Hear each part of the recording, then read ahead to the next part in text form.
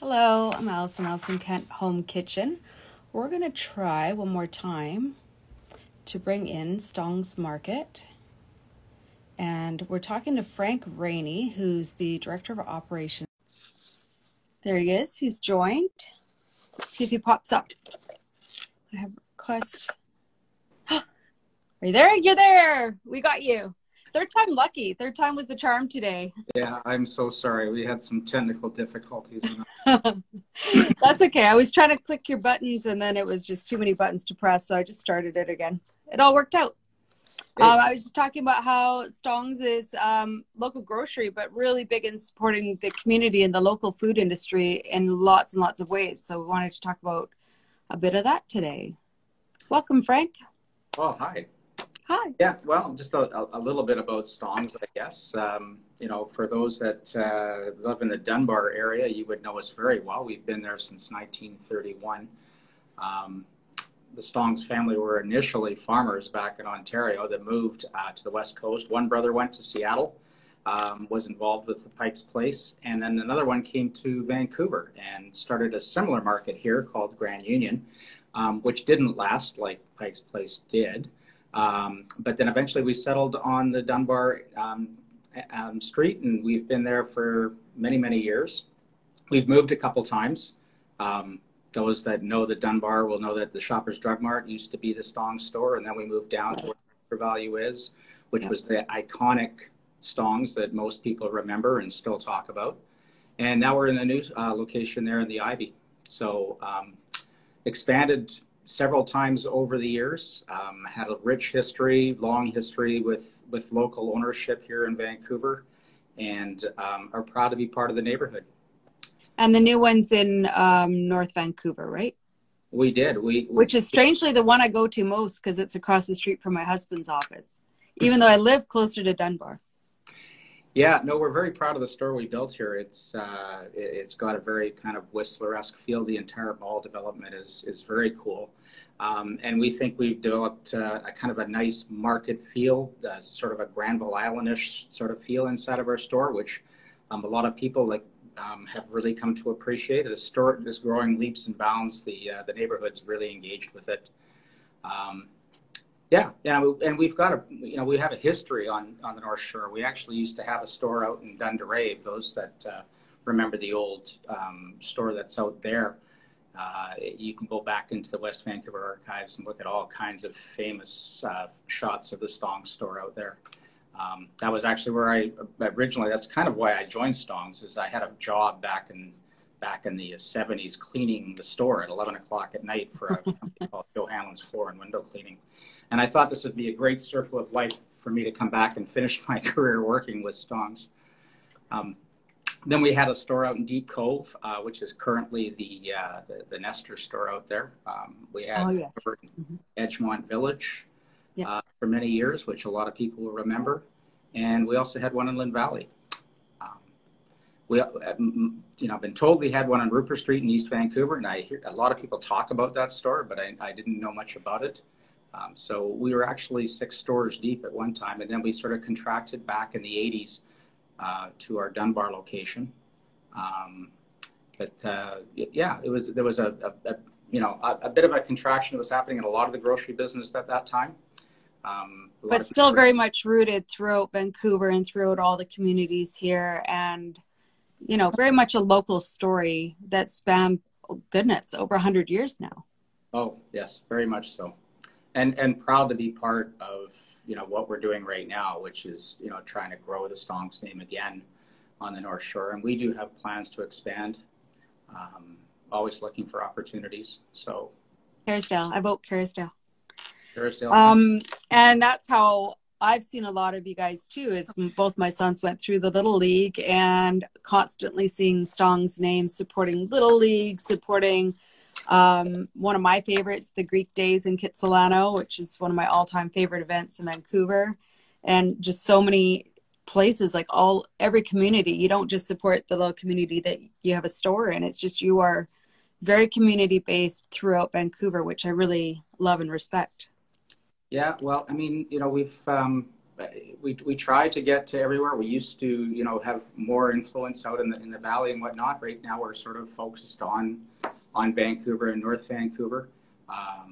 You know, for those of you that are out in the valley, hopefully we will get back out there again, or someday. Love to, you know, get to meet more people.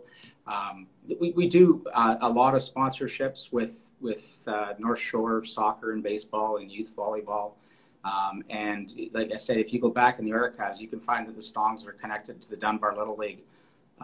Actually, Ralph Stong was one of the co-founders of that entire league. We also sponsor soccer in the Dunbar area as well. Get involved quite a bit with UBC. We sponsor their longest day race every year. Been doing that for a number of years, and you know, feel like the sports connection is really one of the ones that we really like to connect with kids and families. So that we've chosen that as kind of one of our pillars of charity. So. And it's like sports and eating well and healthy lifestyle, it all really goes hand in hand too.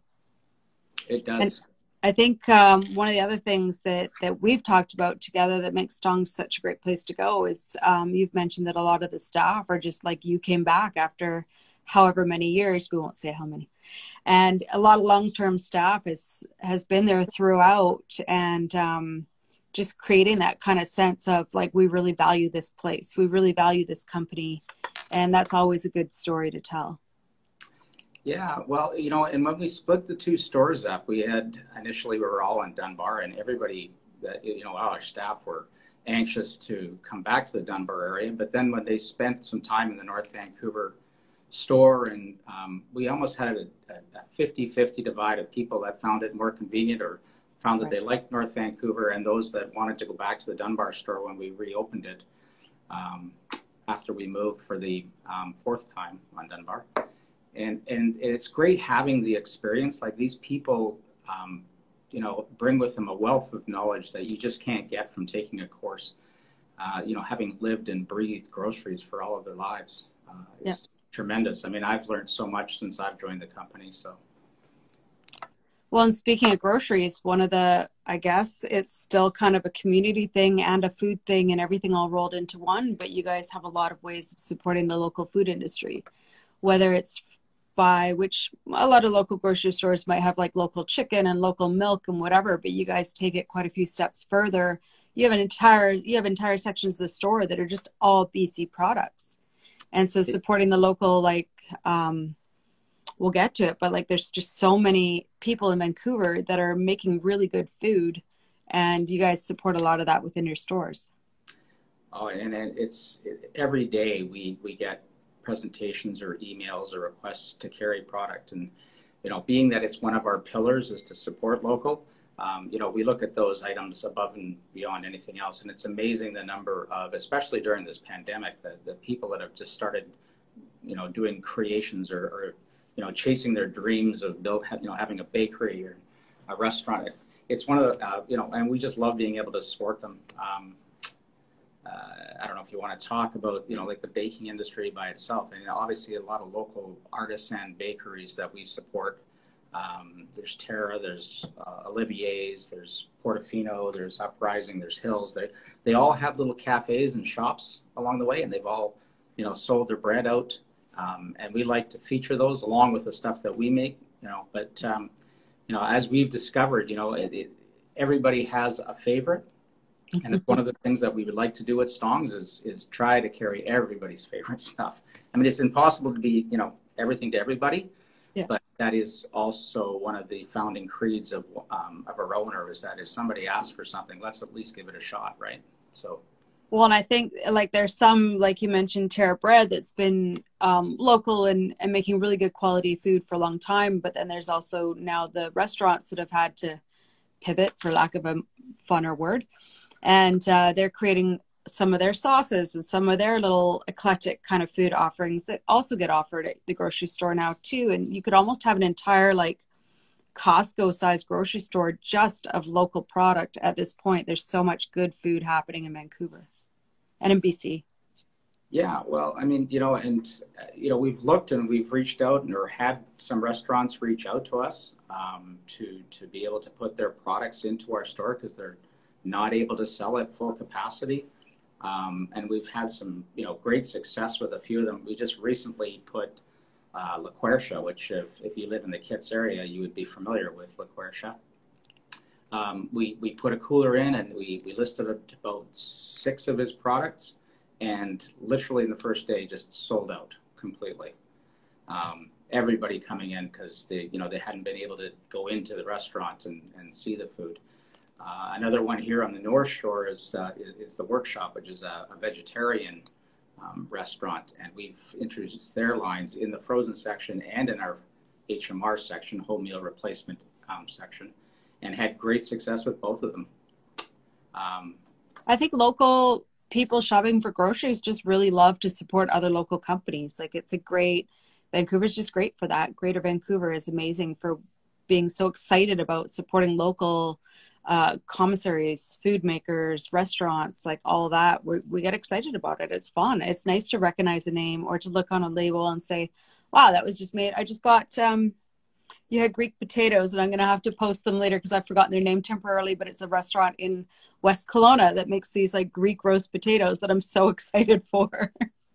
But there's just so much variety and so much food. And like in the past number of years, not necessarily with Stong's, but with a lot of grocery shopping, you just don't want to necessarily, you were always told to perimeter shop and only buy fresh food and make everything from scratch, because all the prepackaged stuff was too high in salt, too lacking in nutrients, too over processed. But now these local people are being really mindful, and they're really taking care with their ingredients and with their offering. And I'm excited to get back into packaged food again. And it helps. You can't make everything from scratch all the time. And I cook a lot. I can't do it. Yeah. And, it's interesting talking to Adam from La Quercia, for instance, and the type of technologies that are out there that allow them to package the food without preservatives, yet keep it fresh for a few days, giving it an opportunity to sell. To your point, it's, package doesn't necessarily mean that it's not fresh anymore. And all of these restaurants that we're supporting, we're trying to get that product into the people's hands as fresh as it can be. So the next best thing to actually being there. Yeah. I was, last week I went with the president. We went to a restaurant over on Commercial Drive called the Drive Cafe, and we're looking at actually bringing in his fresh pasta program. He actually makes pasta fresh on site.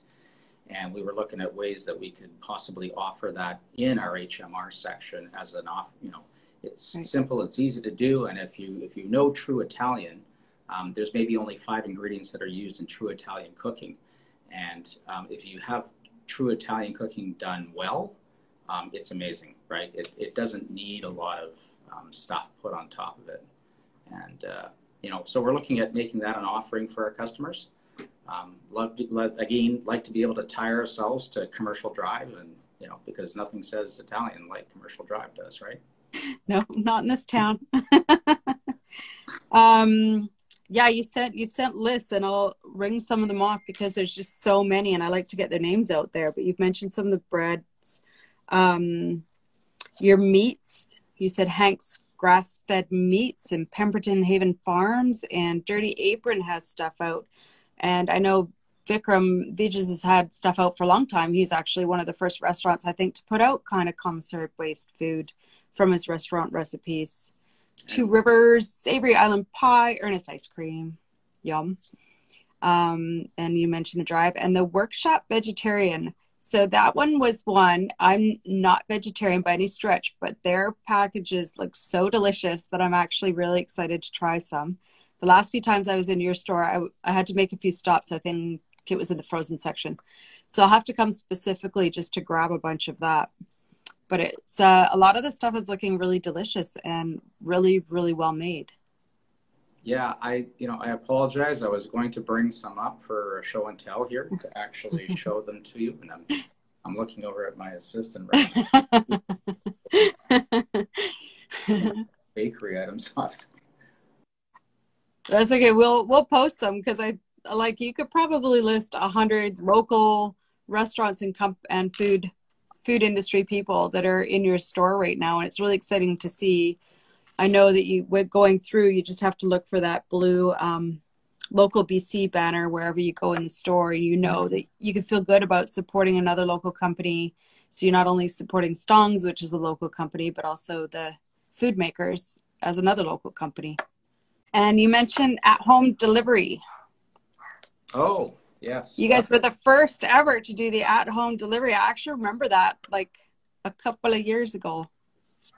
Yeah, no, the owners have always been interested in, you know, being vanguards in the grocery business. The express business is, we like to think we were one of the very first to ever be in it. And back in the 80s, just about everybody was in it. And then everyone left it for whatever reason. I guess they decided that it wasn't profitable. Well, that might have been the end. But they have had the meal replacement programs and the home delivery programs for quite some time at Stong. So they are very much on the edge, the cutting edge of things. So definitely look for Stong's. They are at Dunbar and North Vancouver with more locations to come. And look for the blue local BC label. They're supporting all kinds of great local commissaries and restaurants and everything we love.